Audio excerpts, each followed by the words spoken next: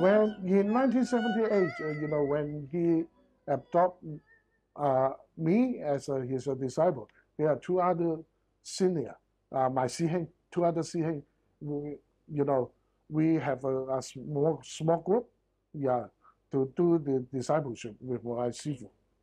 And then at that moment, my Sifu also say, we are just a small group. There are some other group of my Siheng, he teach. I find very interesting, yeah, because this is the some historical practice, yeah, on this moon. He talked to me, but I say when I did the discipleship, one of my Siheng leading us, to recite the discipline rules and then the governing rules. Yeah, but that one I know, I realized, I know him. Yeah, and then because he is a concealed lineage, then my Sifu don't let us, to talk to anyone about snack coin Wing Chun, and then the skill we can't show up, to the public in front of other people. Even uh, uh, I can't talk to my parents, my family. Yeah, very strict. And then I practice this. Of course, after some time, my family, my parents also realize, I learned this type of a skill. Yeah. That's very interesting. So that is very different as the public lineage at that time, Yip Man Wing Chun or something. Yeah, and then because uh, uh, he talked to me at that moment. I mean, it's 1978. Is family oriented. Yeah, he learned from his father. His father learned from his grandfather. Uh, you know, at that moment, I'm still young. Yeah, what my Sifu say, I just keep in the memory. That's it. Yeah. Interesting. Very, very interesting. So, how many students did your Sifu have at that time, like disciples? Uh, at that moment, it's around 10. Yeah, I know it's around 10. And then I also meet most of them. Yeah. And then, for example, Li Yun, Chen Mingzhen, He Hianwei, and then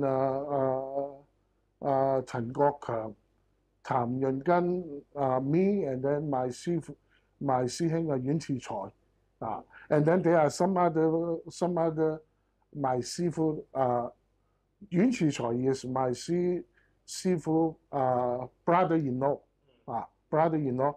I realize I know that there are some other brother-in-law, my Sifu taught they already migrated to Canada, just like John Yun, but I never met them. I just heard about that.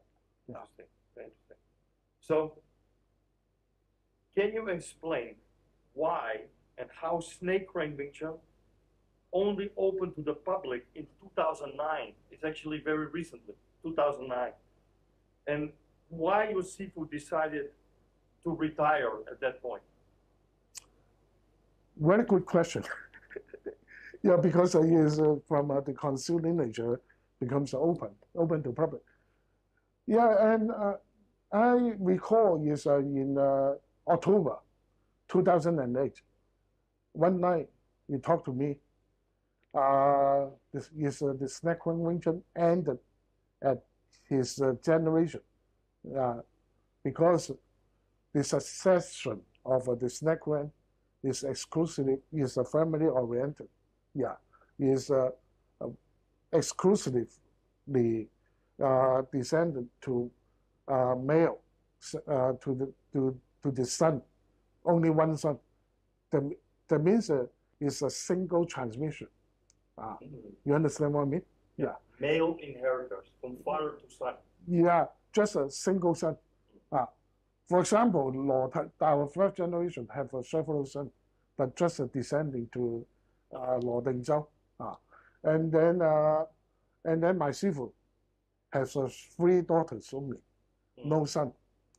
And then his daughter-in-law, just one daughter-in-law, he doesn't have any interest on the snack crime. That's why he think about it, and then very sad to talk to me. And then at that moment, I talked to him. At that moment, 2008, I'm 30 and something years old.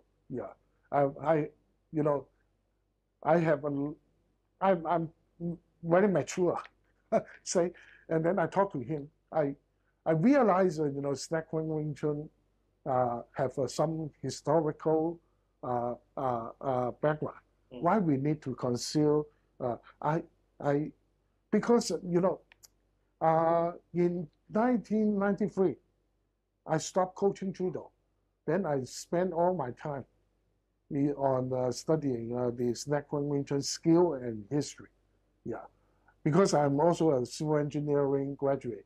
Yeah, I use the modern applied mechanic to analyze, why is the seafood doing that. And then at the same time, I'm very interested in the history part because our history is talking about the Southern Solin, fire of Southern Solin, and then Jixin, and then the Malangi. And then the snack wing is to deal with the trader of Malangi. Yeah, I find it's a lot of unreasonable, yeah. And then I talked to my Sifu. I now realize some historical background on the snack Wing Chun Moon, but at that moment I don't have the clear picture.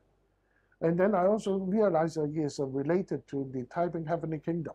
Yeah, that's it. Yeah, and then I say that happened is 1860, around 1860s, and then the the Taiping Heavenly collapse, Taiping Heavenly Kingdom collapsed in 1864, and then the Qing Dynasty, collapsed in 1910. And then the people of China, open, established. Then, the internal war, and then the Japanese bring up the Second World War.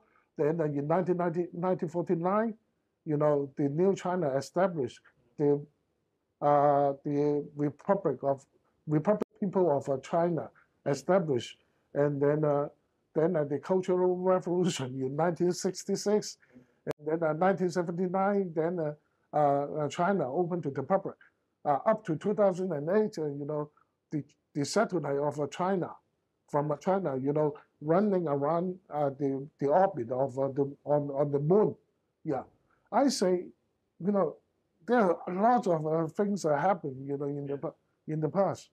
Why we the snack Wing Chun Moon or him or my Sifu, you need to bring, put the burden, on your shoulder. You can live it because it's a few generations. All people forgot at that moment. The people, 2008, the China economy, is running very fast, and all the people concerned is earning money to have a very good life, and then the stability of the China, in the last 2,000 years, all the time is you fighting each other. One dynasty collapse, and then the other up, and then down and up, and then people today enjoy a lot. That's why I say, why you don't put the burden down, and then let it open to the public, and then let them, let more people to know what is the snack Wing Chun, and then let some other people, just carry on. Yeah, generation by generation. Yeah.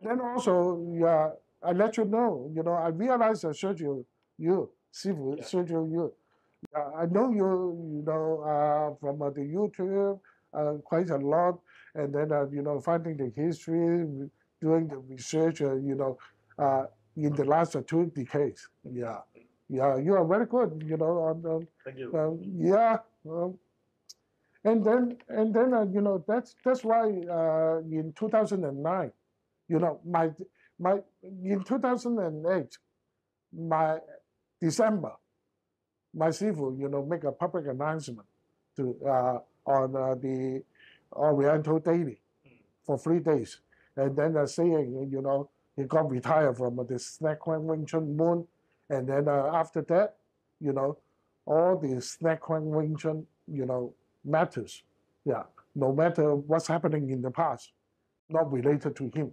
anymore. This is you know what he make this public announcement is the traditional martial arts practice. That means what we call is a 金盆洗手, is a golden bowl, washing hand. That means after that, then he totally got retired and then stepped back, you know, from the moon. Yeah. And then yeah, any you know, something happened, whatever, then won't related to him anymore. Don't bring any trouble. This is the traditional, very traditional, you know, of the Chinese martial arts community. This was done in 2009. 2008. 2008 in the Oriental Daily it was published. Yeah, yeah, and then let all the people knows. Yeah, and then the Snack Wing Chun Martial Arts Association registered under Hong Kong Police to represent Snack Wing Chun Moon open in January of the 8th of January 2009. Then we have do the simple ceremony, open ceremony, and then my Sifu passed the martial flag, you know, of the moon to me, and then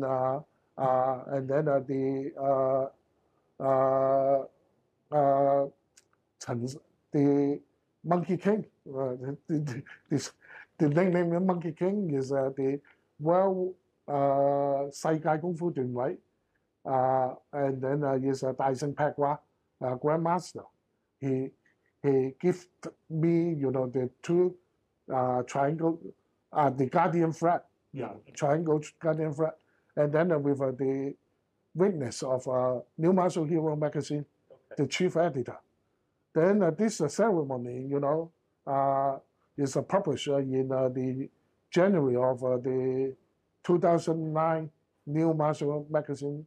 And then I think I have give you to read it. Yeah.